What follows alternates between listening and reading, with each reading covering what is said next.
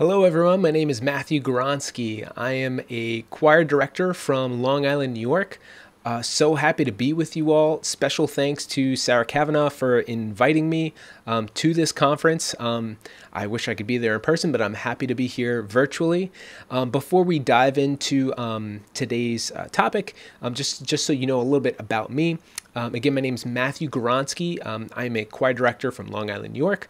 I teach both middle school and high school choir. More specifically, I teach 8th grade chorus, 6th grade general music, freshman choir at the high school, and I also have several extracurricular ensembles that I teach. I teach middle school chamber choir, pop choir, and men's choir, and also teach the high school a cappella choir.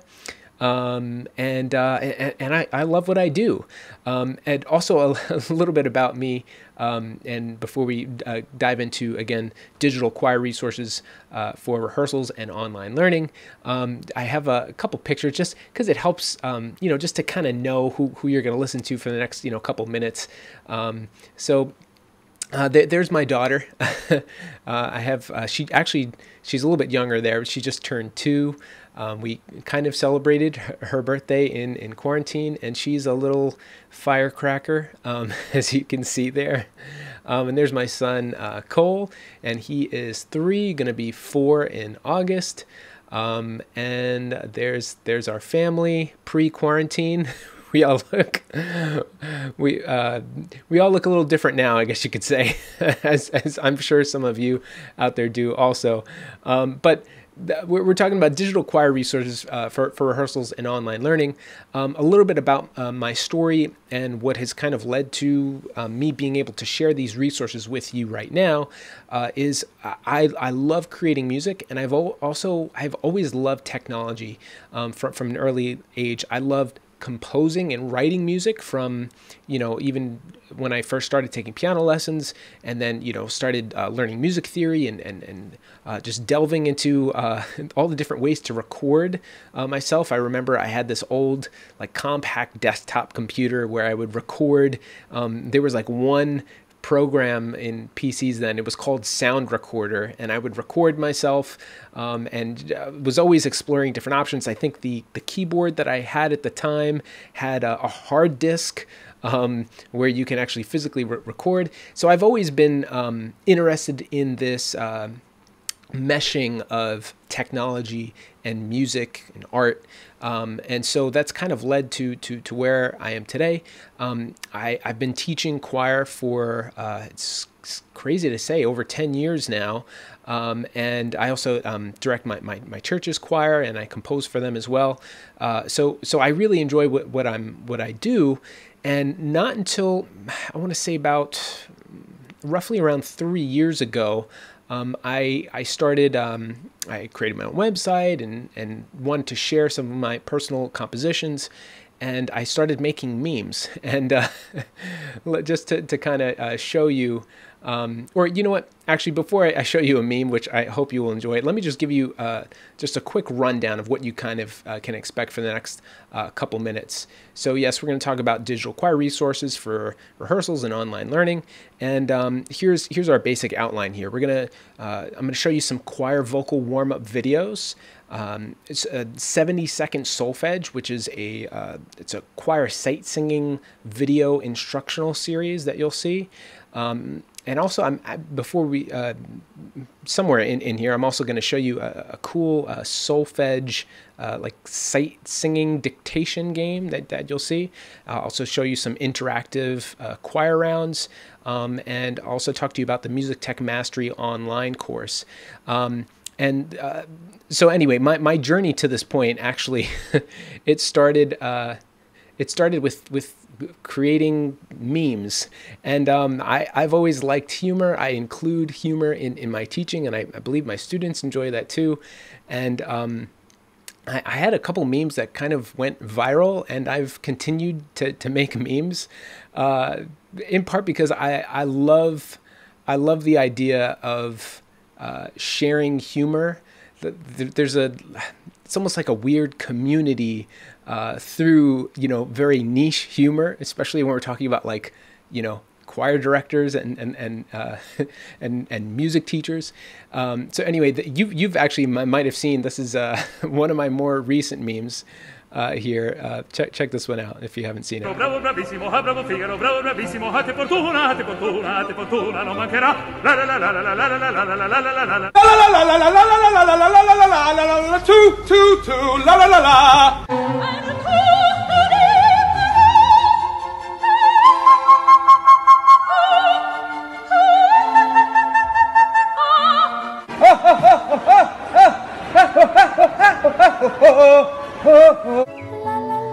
All right, I'm not going to play the whole thing, but you kind of catch the idea, and maybe you can relate to that, especially in the strange virtual choir online learning time, where choir directors and music teachers have been demanded. I want this virtual choir. We need to create this, and hopefully you haven't had to endure that pressure. I know me personally, I recently had to put together a virtual choir of my 8th grade chorus for their moving up ceremony of them singing the Star Spangled Banner. And long story short, one of the assistant principals from my school followed up with me and said, oh, can I have that by next week? And this was in May. Meanwhile, I was thinking, well, the moving up ceremony is not till June. Anyway, hopefully you haven't had to endure that pressure. But anyway, talking about memes, I created a bunch of different memes, and long story short, kind of developed this community of other music teachers and choir directors.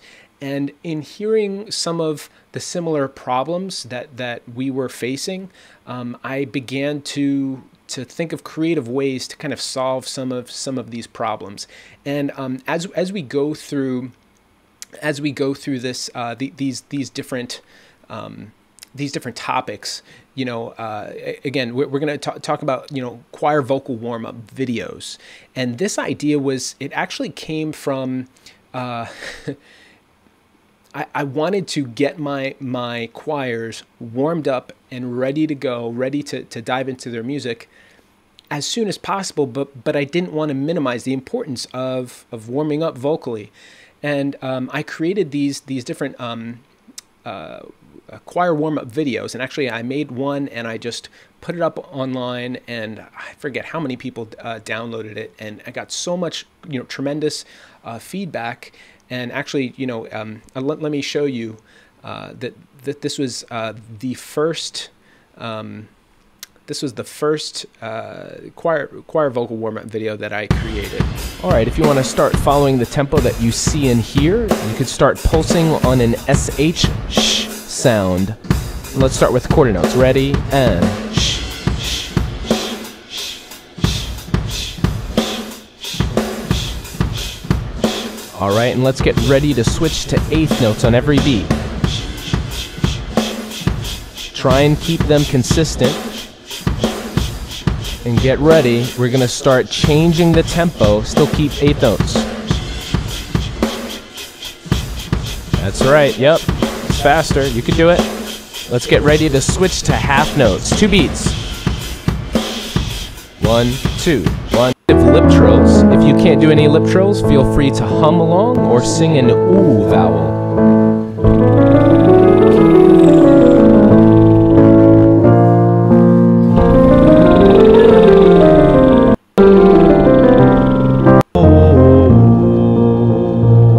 Vowel, let's switch to O, nice and open. Again on O. All right, so you kind of get the idea there. And I created these, this was my first choir vocal warm-up video, put it up. It got so much tremendous feedback from it. I started to create more and more. And this was, I think, about 2 years ago. Roughly a little less than 2 years ago, when I first created this first choir vocal warm-up video. And since then, I think I have a total of five of these warm-up videos. And little did I know that in this new online learning phase that we all are kind of struggling through, I was thrilled to hear so many choir directors who have really appreciated these choir warm-up videos, and they're up on my website, where you can purchase a whole package of all these 5 warm-up videos. And the thing that I like about them is, and for both, again, because we're the guiding idea in this short session is, these are resources that you can use for online learning and in the classroom learning. What I like about these choir warm-up videos for the classroom is I can basically hit play on the computer that has this projected in my room, and I can walk around the class, take attendance. And also, like, to be honest, vocal warm-ups in a lot of, choir rooms is that it's that moment where people think it's not important. And the fact that I'm able to hit play and move around the classroom, I can monitor that, student participation in a really unique way. And I've had, choir directors who've told me that their administrators in particular really, liked this, and mine as well. I use these warm-ups with my own choirs, of course, and it's a really great tool. Now for online learning, I've had, teachers reach out to me asking, hey, is this okay if I use this online? And I'll say right off the bat, all of these resources are fine for online use, as long as you're not uploading them to some other kind of, video sharing site, whether it be YouTube, Vimeo, or some other platform. But if you're using them on Google Classroom, that's what I created these for, is for online learning and for in the classroom. But little did I know how, online learning would be as important as it is right now. And let me just show you just one more quick warm-up video here. This was my most recent one. Had some fun with this. I actually made a hip hop. All right, we're going to start on 3 vocal sirens. That's on not the hip hop vowel. one. Let me tell you, I made a hip hop vocal warm-up video where there's like beats in the background and stuff. And it was nerve-wracking for me because I didn't know how my students were going to react to it, but they really loved it. And the cool thing about it was this hip hop warm-up video. It kind of drew in some of those students who are like, too cool for choir. And if you teach middle school or high school, anywhere in that range, there's so many students who are like too cool for their own shoes type thing.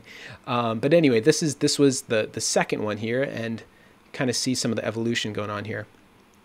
Starting low, up to the top, and back down again. Deep breath in, and keep going, all the way up. Keep going, and back down again. The louder you siren, the more those colors move in the background. So we're going to try and take an even deeper breath this time and make those colors move more deep. Again, Zia. Try and leave your jaw nice and dropped. Every vowel. Z-O.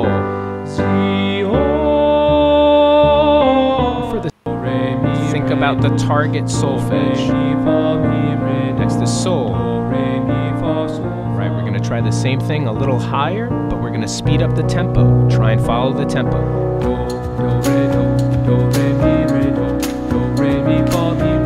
All right, and you kind of get the hang of that as well. And let me just say this right off the bat. How are you creating these resources? And just to give you a little fast forward to in about 10 minutes, I'll show you the Music Tech Mastery online course where I go through how I created these digital resources in much more detail, and actually teach you how you can create your own digital resources for your choir. Anyway, so moving along here, we talked about choir warm-up videos. The next point, the next thing that I actually created right after this, I was trying to think of, what's a fun, the post, let's put it this way, the post-concert performance activity is always a tough one. Your typical, at least in my experience, your typical music teacher will, have students watch the concert, and then maybe, you have some karaoke, or you have some kind of a fun time. And I wanted to create a fun game for choirs that was fun but also educational. And I came up with this with this Super Solfege 7, which is this game. And let me show you down here. Welcome to Super Solfege 7. the game where audiation is key. I'm Mr. Gawronski, and I'll be guiding you through today's game. In case you don't know what audiation means, audiation is our ability to visualize music in our mind. For today's game, that's exactly what you want to do. On the sheet in front of you, there are several different pitch and rhythm examples. As you listen to the different pitches and rhythms that are played, try your best to visualize what they look like in your mind. Then, mark an X through the corresponding box on your paper. Cheating is never a good idea, but especially today, given the fact that there are different versions of the game handed out. There are several different ways to win Super Solfege 7. You can cross out 7 boxes in a row, horizontally, vertically, or diagonally. The first person to cross out 7 boxes correctly in a row wins. Let's get started. For our first set of examples. All right, and you kind of get the hang of it there as well. And it's this, again, it's a self-guided game where, you know, it was just explained to you, where you're basically playing kind of like bingo, but the students are listening for these different pitch patterns and rhythm patterns and marking them off on their paper. It's been a really great activity, and I've been able to reuse it with ensembles. It's been a lot of fun. So check that out. Also, it's called Super Solfege 7, and I kind of added that as an extra point in here. The other resource that I wanted to talk to you guys about, this is actually I created last summer, and it was the intention was to basically help my choirs, not just my individual students, but to help my choirs at large, how to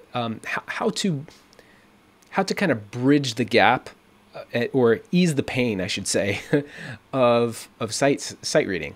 And, you know, I'm sure you all can relate out there. You have your students who are really, you know, they're on the money. They know how to sight sing, and they're fantastic. And then you have the students who really struggle with you know, sight singing. You know, maybe you have a bunch of, you know, students with IEPs in your classroom, and it's really tough to reach those students. And I wanted to kind of create to basically take the idea of that automated choir warm-up video and use some of that special sauce in this other program, which I called 70-second solfege. Because the other thing that I noticed in having my students sight sing is if I gave them time to look over, you know, in your typical state festival, right? Most state festivals, as far as I know, they'll give you a certain amount of time to look over a sight reading example. And I would kind of emulate the same thing with my choirs. And I noticed that was helpful for some students, but there was a lot of students who weren't pushed because, okay, let's say you said, you know, tell them, all right, I'm giving you 2 minutes to look over this sight reading example. You know, take those 2 minutes. Well, 2 minutes to your typical middle schooler or you know, even a high schooler, it's tough to gauge. You know, they might, you know, actually look it over for, you know, like 20 seconds, 30 seconds, and then they'll get lost. So I wanted a video series that kind of guided students and had more of a regimented approach so that it was clear to everyone what to expect. And I'm giving it away. So why don't I show you? This is a 70-second solfege. 70-second solfege is a brand new approach to sight singing. There's no subscriptions, no additional materials required, and no need for lengthy teacher explanations. This allows choir directors to make their way throughout the classroom while students study each solfege example, not having to worry about giving starting notes or stay in the front of the room. Through the use of this interactive video series, students are guided through a brief explanation of the essential musical elements for each 8-measure exercise, as well as any challenging areas that may need special attention. The class then has 70 seconds to silently audiate the solfege while a background tempo is played. When the 70 seconds are up, students follow the solfege on screen and sing the example through twice. Then the tempo speeds up and the class sings through it once more, followed by the final challenge of an even faster tempo for the last performance. This structure not only allows teachers to monitor student performances more closely, but it also challenges students to sing through musical phrases rather than only looking at one note at a time. What's even better is the fact that this approach was inspired by actual choir directors who overwhelmingly stated in a recent poll that they preferred to allow students only about 1 minute of study for a particular sight reading exercise. Every 70-second solfege package comes with a reproducible PDF of 30 sight singing examples and all corresponding videos, totaling nearly 2 hours of content. The examples range from basic quarter note, stepwise examples, all the way up to syncopated eighth note rhythms with solfege jumps, perfect for any middle school or early high school choir. There's also a classroom package available with all 30 individual videos and special permission for students to record their own performances as classroom assignments. Students then can complete the included performance rubric to assess their own performance and even grade their own assignment. All of these materials are available at MatthewGawronski.com. So you kind of get the scope of it there. And this has worked really well for online learning, specifically because teachers have been able to upload these different examples as assignments on Google Classroom. And this is what I personally do, especially with my freshman choir. This has worked really well. I will upload a particular, one of these examples. It guides them through, hey, you want to look out for these, different problem areas. They rehearse it right there, and they film themselves performing this, and they submit that as a sight singing assignment. And even before this online learning, I was using this as basically as a quarterly assessment.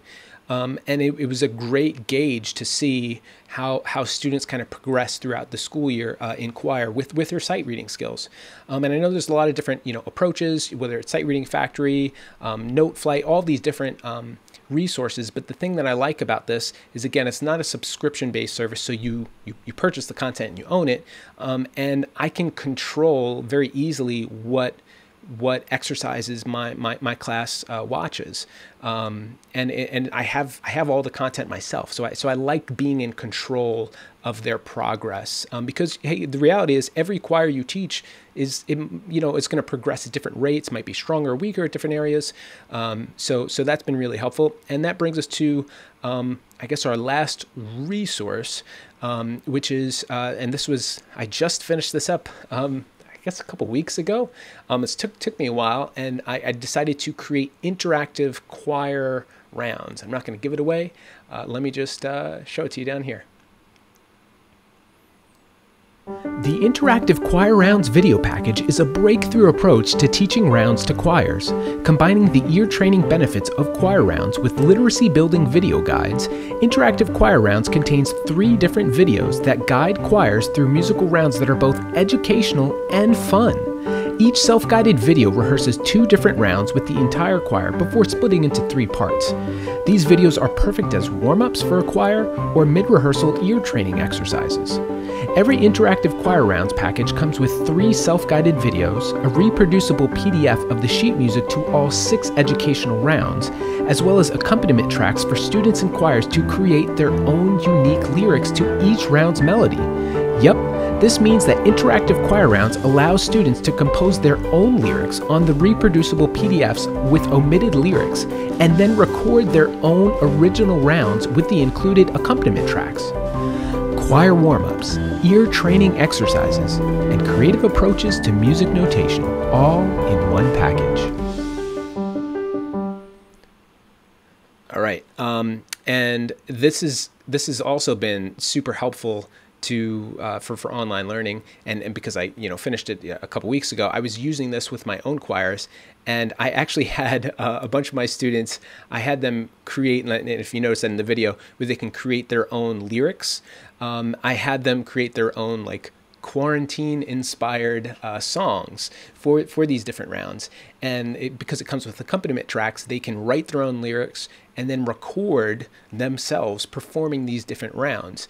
Now, I haven't tried this in person yet in my classes, but I like this idea that I can take a student creation and actually perform it with the choir. They can create their own rounds, and you have that accompaniment track, which is, it's just a really really cool way to kind of keep this evergreen, where you have a resource that you can constantly update depending on the choir that you have.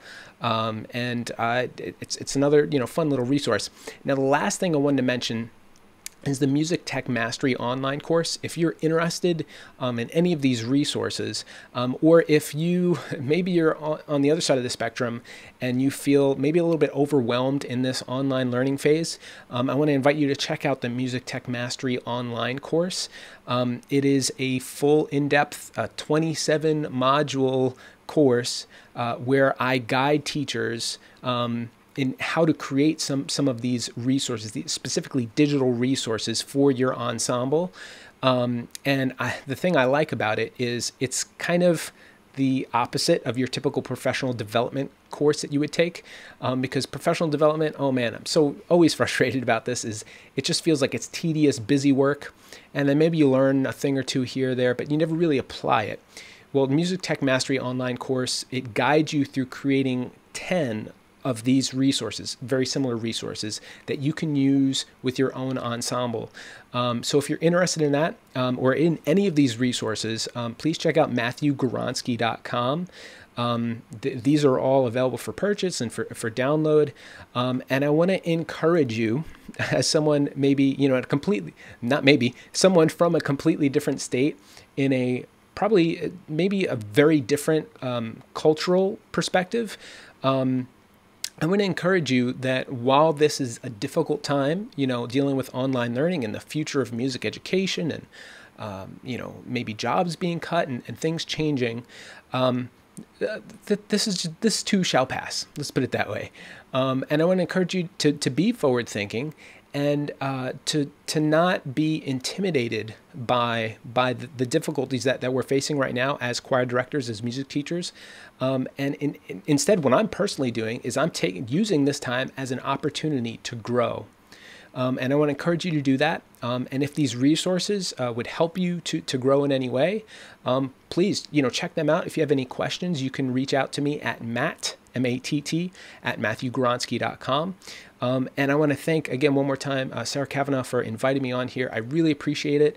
And maybe, hopefully, one day in the future, I'll be able to see a bunch of you in person. And again, if you have any questions, feel free to reach out to me at Matt at MatthewGawronski.com. And thank you so much for your attention and your time. God bless you.